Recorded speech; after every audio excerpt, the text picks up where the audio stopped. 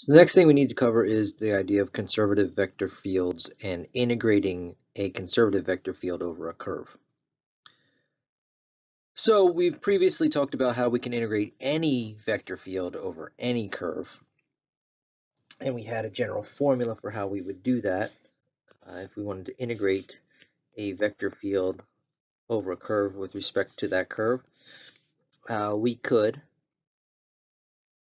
parameterize everything and use this formula where we evaluate the vector field over the curve, so f of r of t dot r prime of t dt from t equals a to t equals b. Now this formula works nicely for any vector field over any curve, as long as the curve itself isn't too complicated, the vector field isn't too complicated. When the curve starts to become more complex, or the vector field starts to become more complex, this formula can tend to be fairly cumbersome in terms of creating an integral that's very difficult to do. And so we want to come up with other options here. So one other option is if our vector field is conservative. And so if our vector field is conservative, we can use what we call the fundamental theorem for conservative vector fields. Before I do that, I want to talk about real quick some terminology. A closed curve, okay, is a curve where it has the same starting and ending point. So it makes a loop. If we integrate over a closed curve, a vector field over a closed curve, we use this symbol right here, just to show that the curve itself is looped from start to end. Okay? And if we're integrating a vector field over a curve, so we're converting this vector line integral of f over that closed curve, we could also use the terminology of calculating the circulation. So we talked about work done by force, we talked about vector line integral. Circulation is another term we use to integrate vector fields over curves, but only if the curve is a closed curve, right? So now let's get back to the idea of the fundamental theorem for conservative vector fields. So we've already talked about conservative vector fields, how to determine if a vector field is conservative, how to find the potential function if it is conservative, and we've done a lot of the legwork already for how this theorem is going to be applied. So we assume a vector field is conservative, right? So there is some function that we found the gradient of that created this vector field.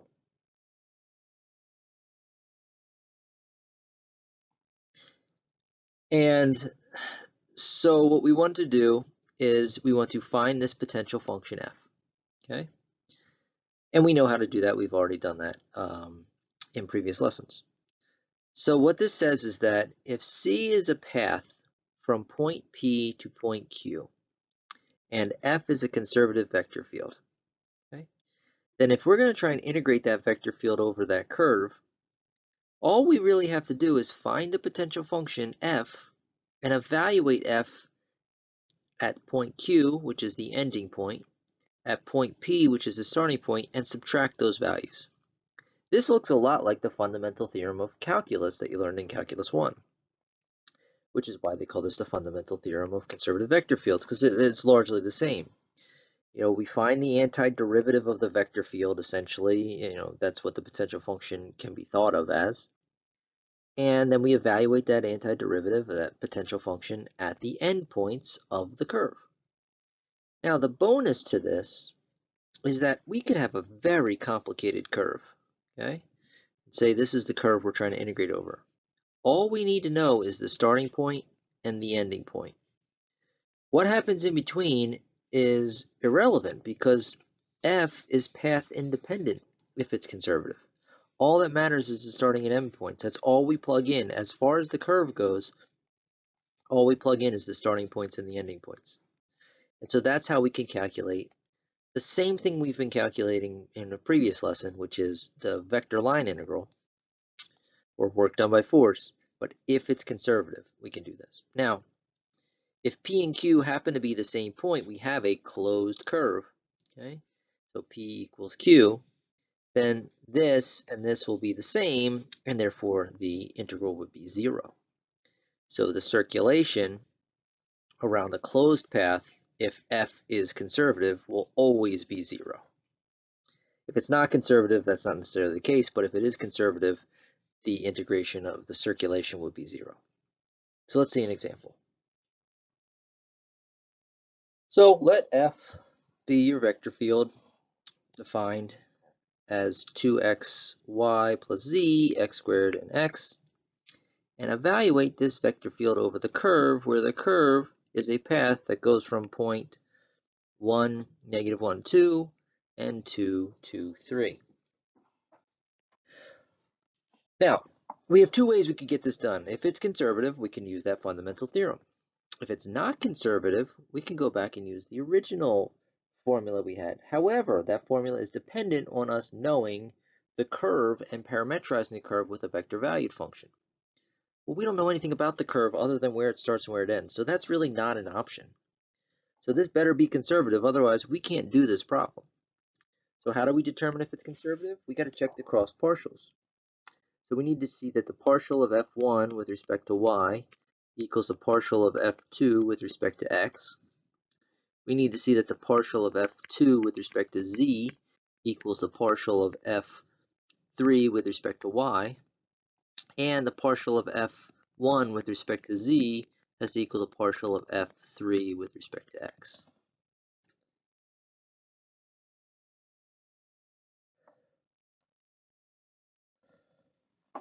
So f1 with respect to y would be 2x, f2 with respect to x would be 2x, so that works. f2 with respect to z would be 0. f3 with respect to y would be 0, so that works. f1 with respect to z would be 1, and f3 with respect to x would be 1. So it works. We are conservative. Excellent. So what are we going to do? We're going to find a potential function. And then we're going to evaluate it between these points, and we will get our answer. So potential function, how do we find it? We have to integrate 2xy plus z with respect to x. But we should also integrate x squared with respect to y and integrate x with respect to z, and they should all equal each other, which should equal this function we're trying to build. Okay? So 2xy plus z with respect to x. That's going to give me x squared y plus xz plus some function of y and z that we treated like a constant. X squared with respect to y would be x squared y plus some function of x and z that we treated like a constant. And x with respect to z would be xz plus some function of x and y that we treated like a constant. Putting all that together, we see that our potential function is simply going to be x squared y plus xz, plus possibly a constant, a true constant value, because any derivative we would do would make that 0 out.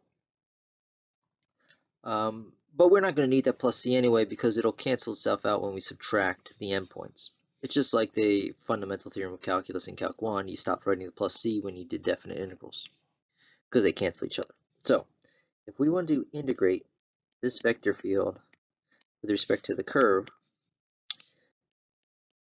we find the potential function, which we just did, and then we're going to evaluate it from 1, negative 1, 2, 2, 2, 2, 3.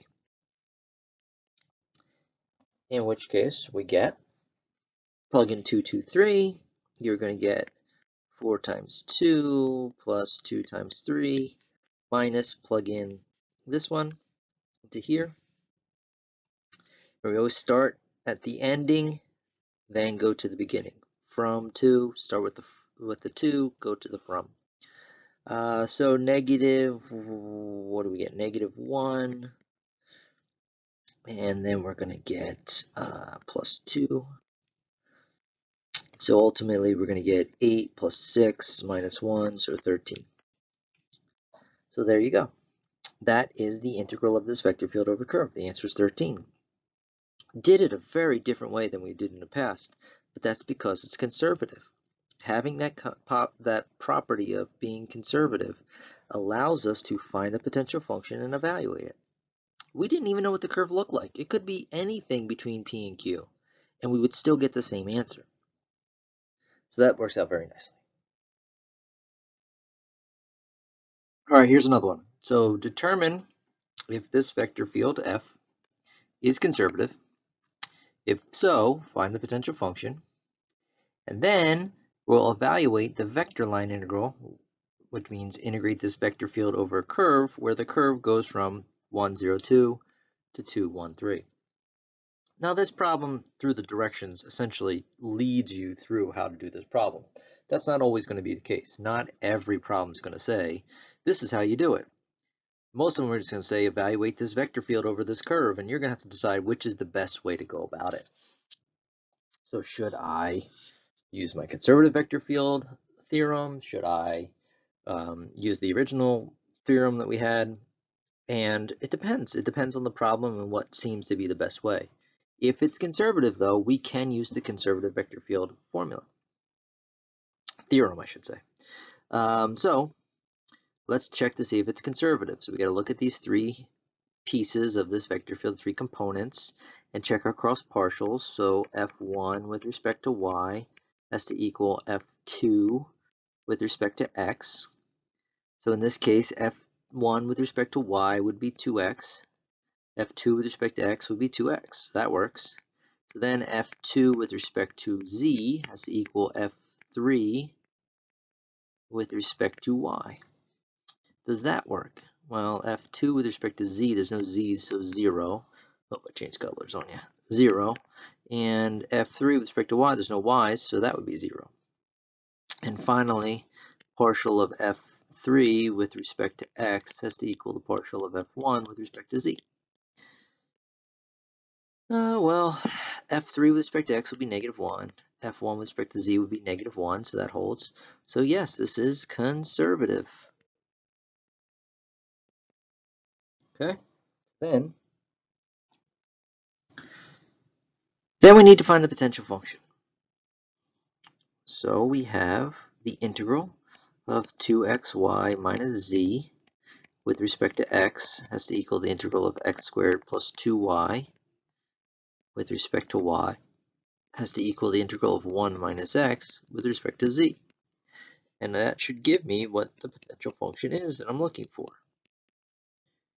And so 2xy would be, with respect to x, would be x squared y minus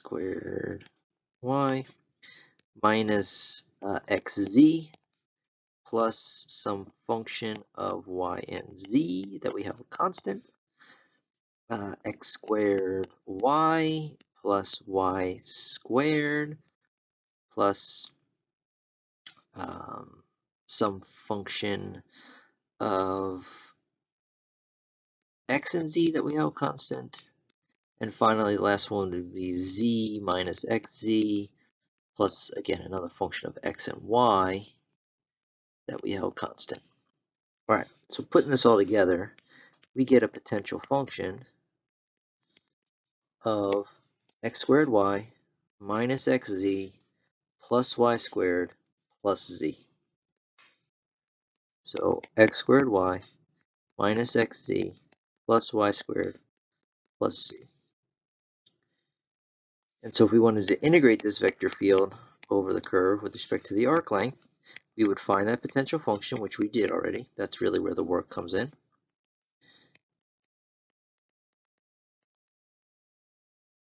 And evaluate it from 1, 0, 2 to 2, 1, 3. So plugging them in, plug 2, 1, 3 in for x, y, and z first. So we're going to get 4 times